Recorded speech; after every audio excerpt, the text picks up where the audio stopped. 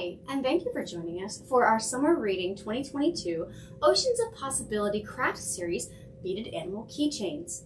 This year we are featuring 3 sea creatures. We're going to have a shark, a turtle, and a fish. Each one of these kits will be available.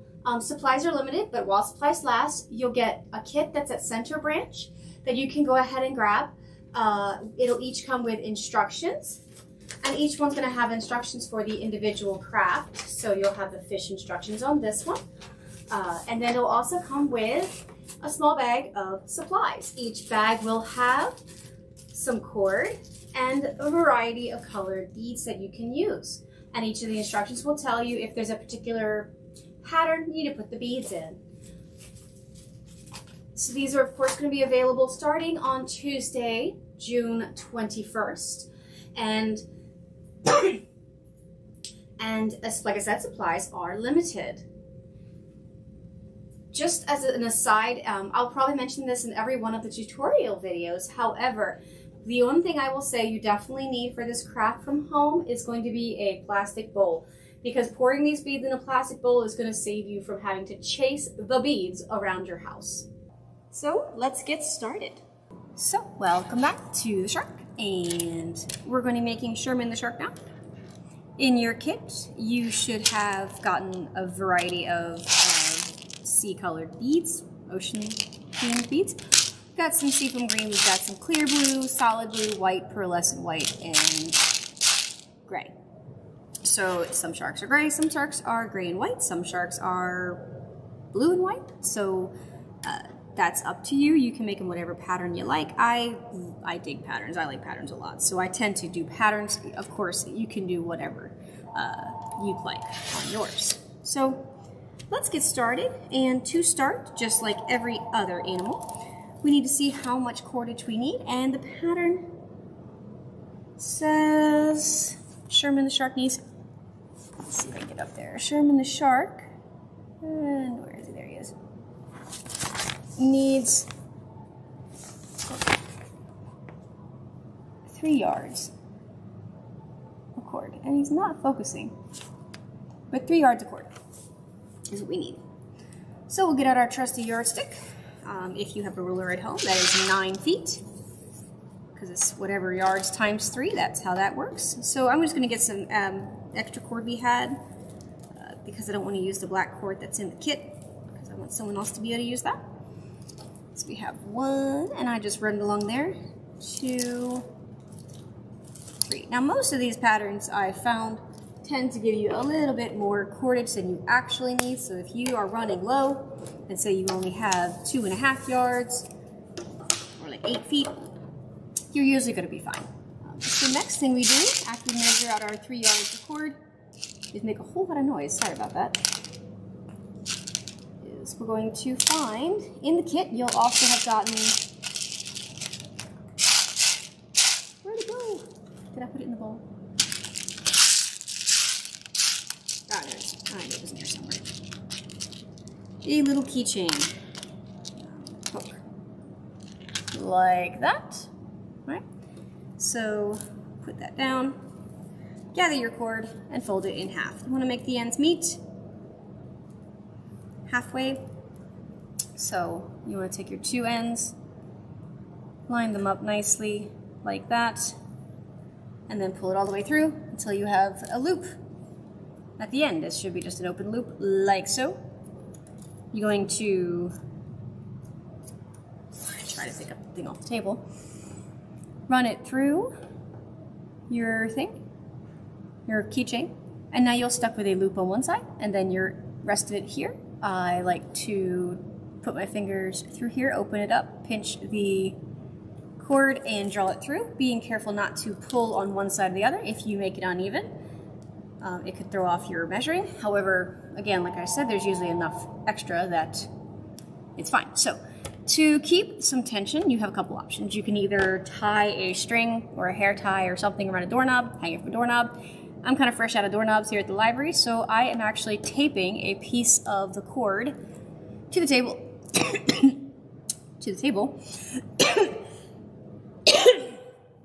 I'm actually taping a piece of cord to the table that is going to provide you with some tension, because you'll need some place to anchor your keychain. This just happens to work best for me in my situation with the filming, and I'm actually going to pull it up a little higher, so there we go, because the shark's a little on the longer side. So let's get started. The first thing I like to do is figure out what kind of color scheme I'm going to go with. So I'm going to do blues and pearls. I think we have a pearlescent white here that's really pretty. And most of your kits should have some of these, if not a lot of them, at least some.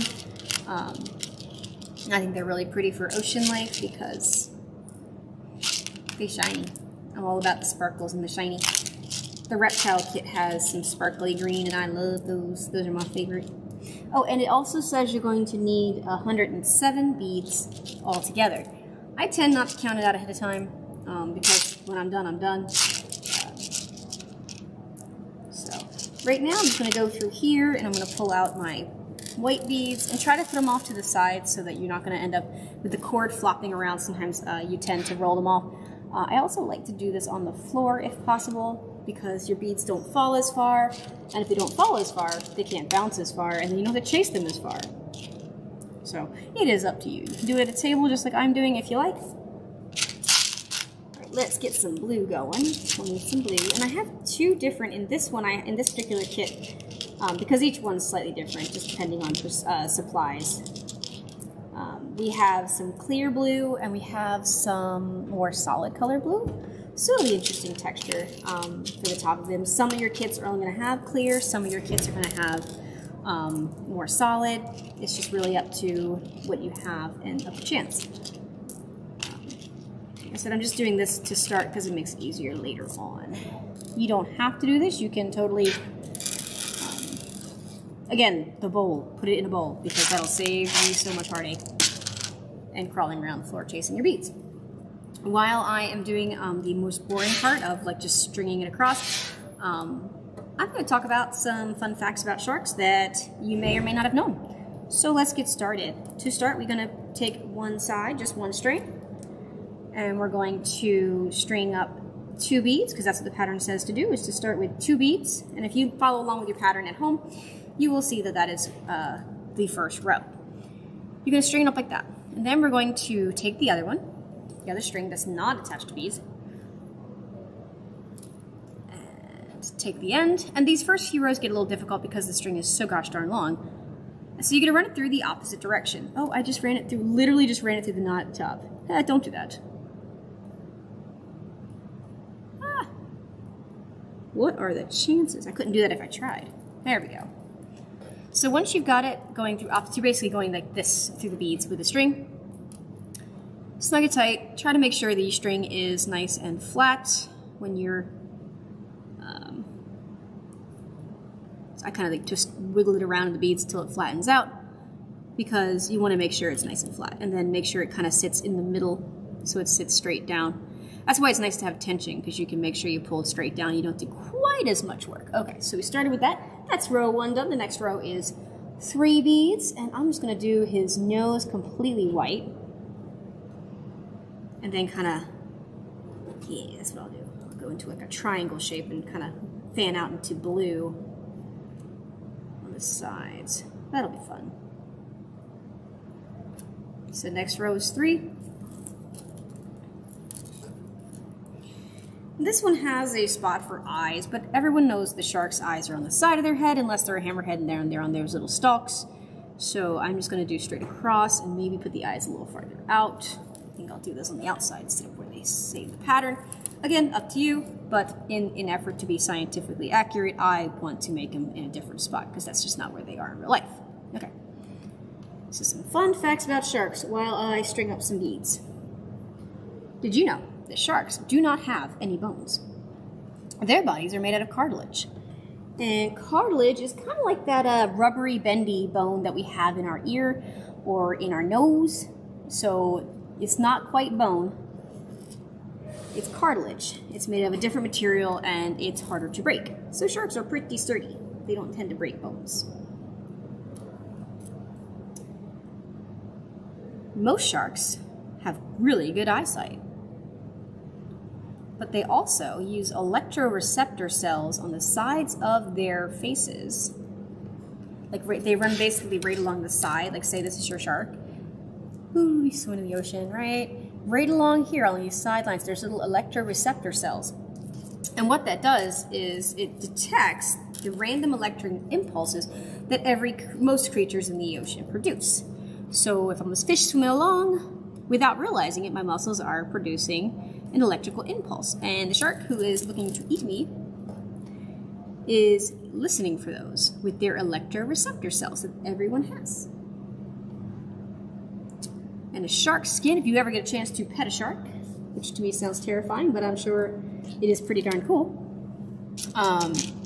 Their skin feels a lot like sandpaper, actually, because they have these minuscule, like microscopic almost hooks on their skin, and that's kind of how they protect themselves and how they keep their skin, which is kind of cool. So, sharks, as well as the other animals in this kit, are all in the have been around for a very, very long time club. Sharks have been around for so long that they were swimming around when the dinosaurs roamed the earth. In fact, the oldest fossil is millions of years old.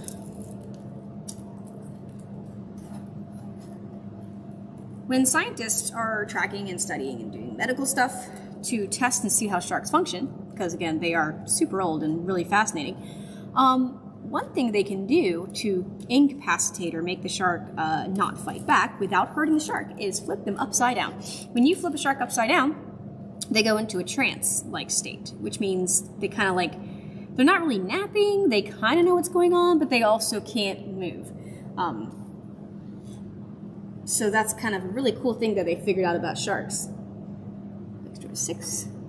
And we'll do it this way. We'll do 4 white and 2 blue. We'll start the pattern here. Oh, again, make it up as you go, man. There is no right way. There is no wrong way to do this. So you actually can tell how old a shark is by counting the rings in their vertebra, or their backbones. So backbones of sharks, you can count them just like you count a tree ring, the rings of a tree trunk. To see how old a tree is, you can see how old a shark is by counting the rings on their vertebra, which is the bones they're running up and down their back. I thought that was kind of cool too.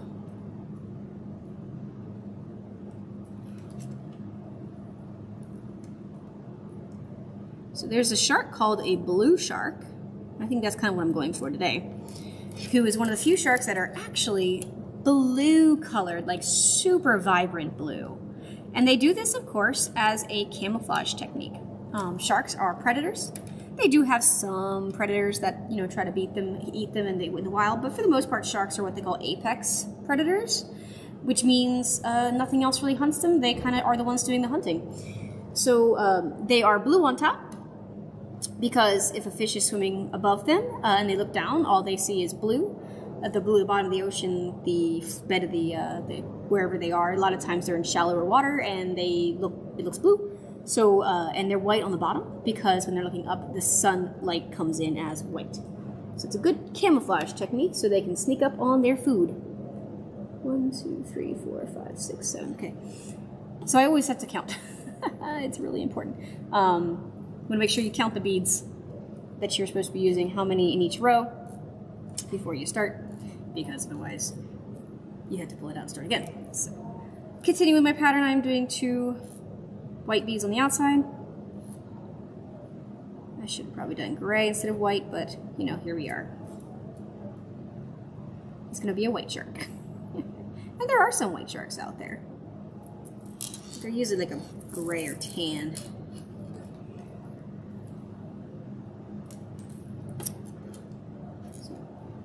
So each shark, speaking of patterns, has spots or a pattern, and they are as unique as a fingerprint. So you can, scientists, when they run across, they usually tag the sharks with electro receivers, so like the beacon, so they can find them and track them electronically. But if they came across one in the wild, they could actually, just like with whales and their tails, I hate a rhyme. They can actually see what shark it is by the pattern of their spots or their stripes or whatever they have, usually their spots.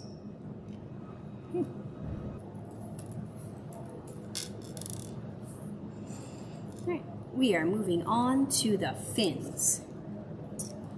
So this next row is going to actually have the fin included.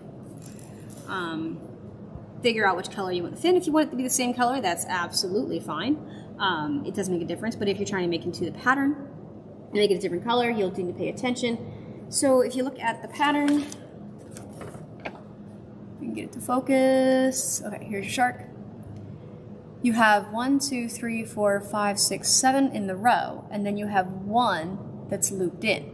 So what we need to do is actually put that on the cord in the right spot.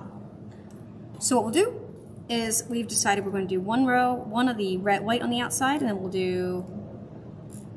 going to do 3 blue. Let me double check and make sure that's what I want to do.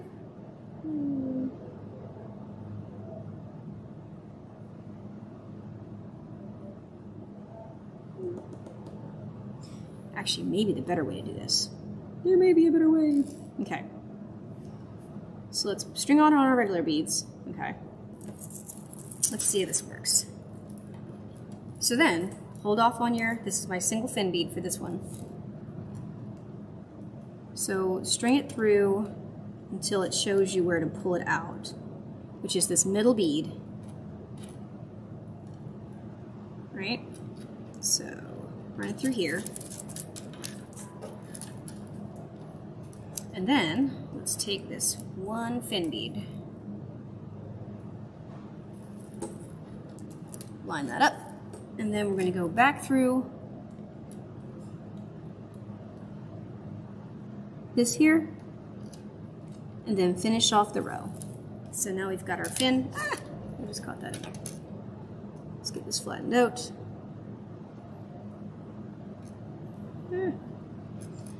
And then we're going to run it through the rest of the way so we can finish off this row. And then we'll do some finagling to get it so it lies flat and flush, and that's okay.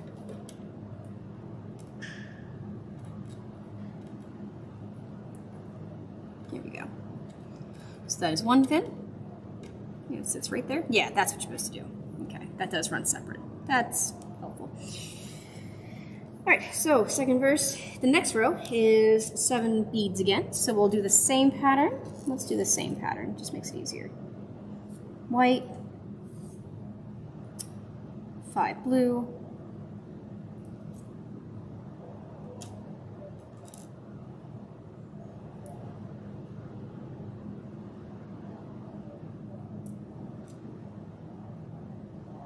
and then 1 white. So, run to the middle again with the other one, so it comes out of the same bead. 4th bead in. So basically take a break in the middle.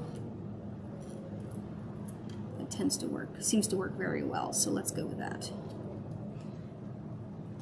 4th bead. Okay. Here's that one. Gotta make sure your fin bead from before doesn't get stuck in the wrong spot, because that'll happen too.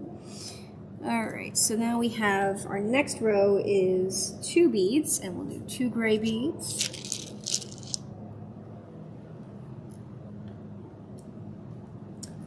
And that one, we just, so to make that, you just string on 2, pull them all the way down, then you're going to go through this way,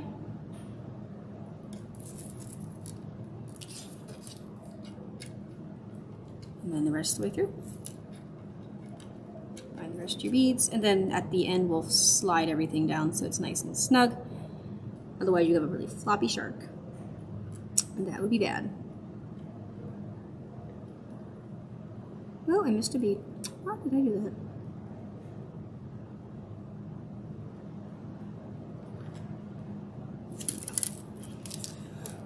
Oh, of course.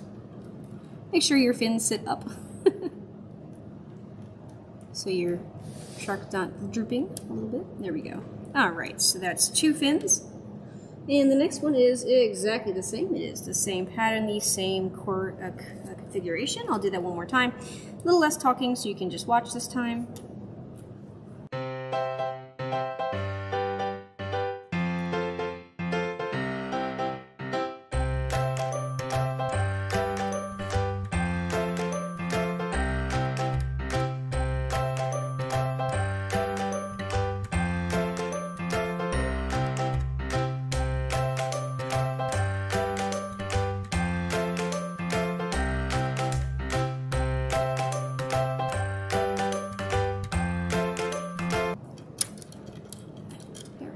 Alright, so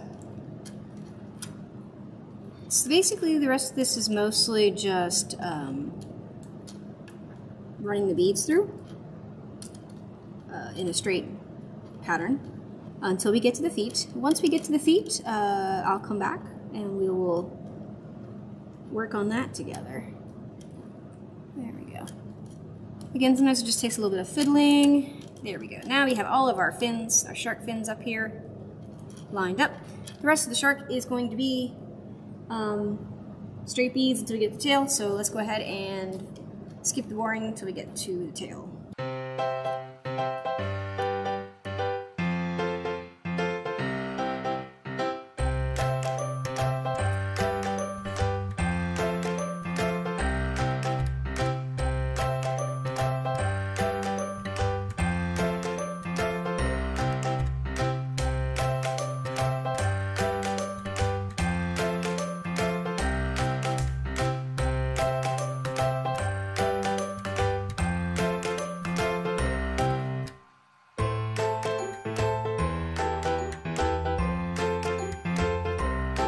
We are ready to start on the fins now. We have gotten our body, our fin, our top fins, and we've got our little fishy body here, almost to the tail. So here's how the tail is going to go. It's a bit tricky, but I'm sure we can do it. First row is going to be 5 in a row, because we went to 4, and now we're doing 5, so we'll do some more blue in here.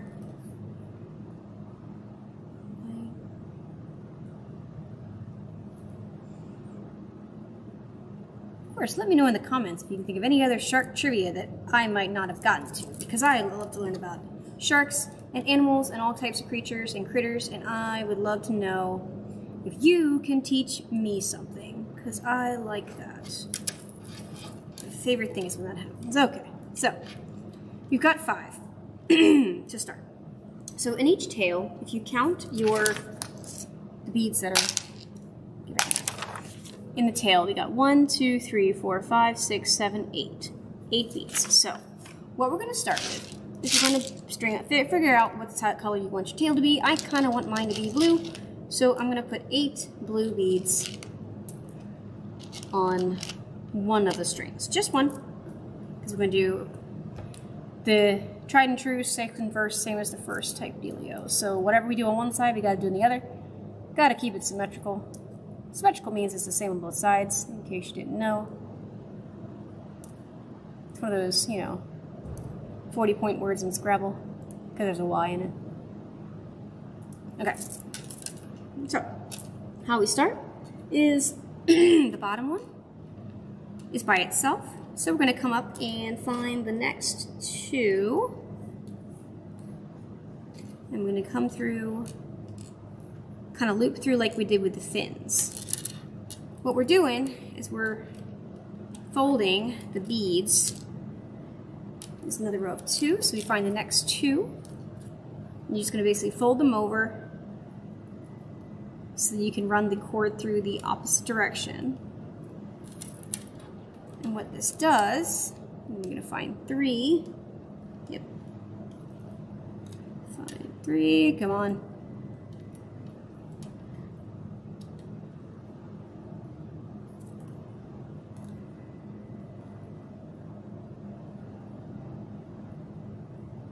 Can be a little tricky, but we'll get there.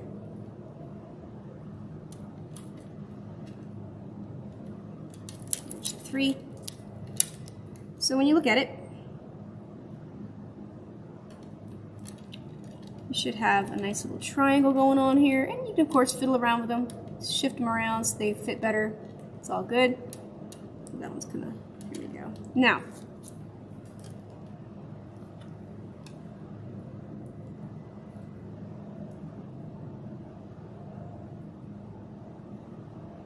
this.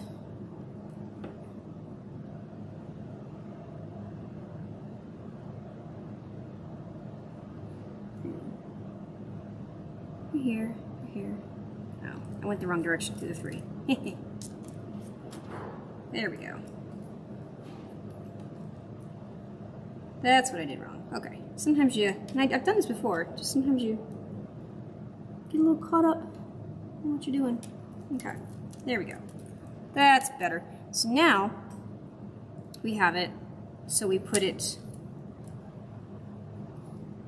up through this middle bead of the 5.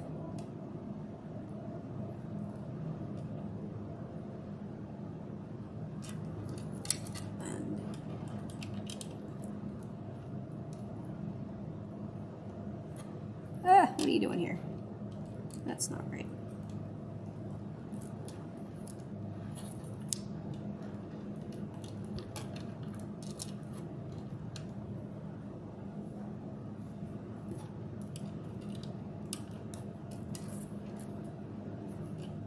I had it strung the wrong way.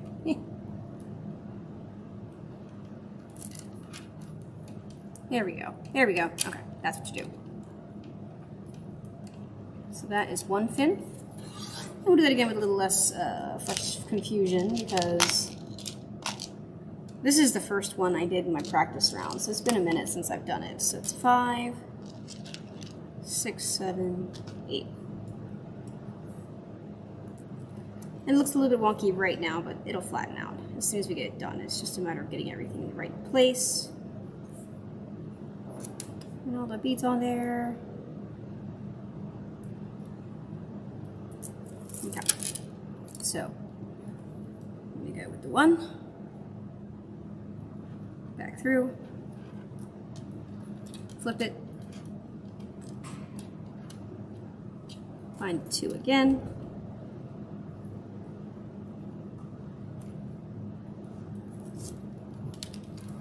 mix that one, and then through the 3,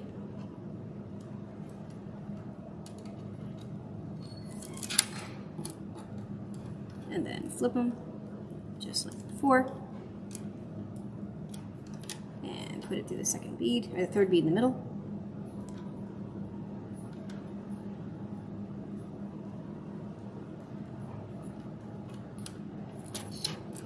and snug those both down.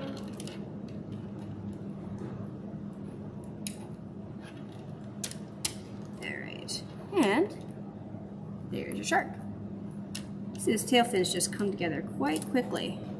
It won't take very long. So to finish off, overhand knot down at the bottom, because you'll see they're really close together. Super easy. And then another overhand knot. And then if you like, you can put a dab of tacky glue right there at the bottom to make sure that that knot stays put. Give it about an inch or so, 1.5 inches maybe, of string at the bottom so that there's no, and see there's a little left over, not a whole lot, but a little bit left over of cord. It's always nice to have a little more than you need than not enough. And then we can release him from his prison. Come on. Oh, he doesn't want to go. I know, I don't want to stay, I want to stay. So there we go, we've got our shark. If we turn to the side, you can see his fins, and you can see his little tail, and he's so cute. I hope you have fun making your beaded keychain pal. Whether you made Glow the fish with his little eyeball, or you made Shell the turtle, the sea turtle, or if you made Sherman the shark with his awful funky dorsal fin.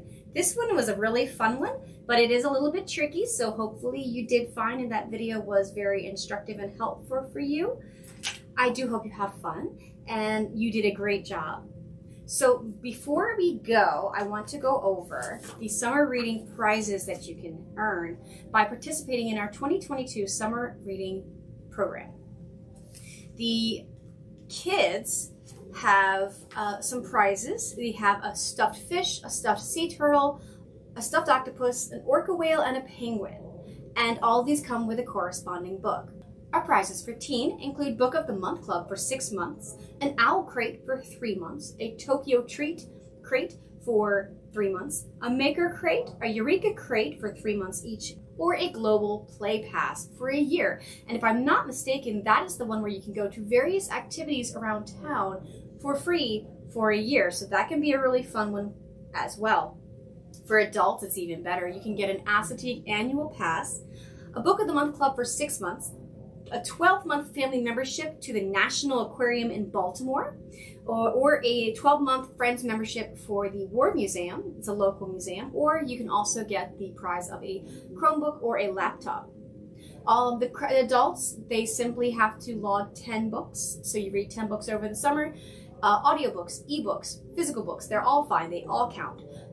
The teens and the children have activity-based badges that you can do. It does also involve, if you wanted to read a book, you can also read a book to log one of them, but most of them are activities, just so you know. When you get your summer reading bag, when you register on the library, you'll get a book very much like this, and each one's going to have a game board. You can use this game board to keep track of what you're doing and then bring it into your local library, and we'll log it for you. Or you can log it yourself at Beanstack. And there will be a link at the bottom for the Beanstack of this video.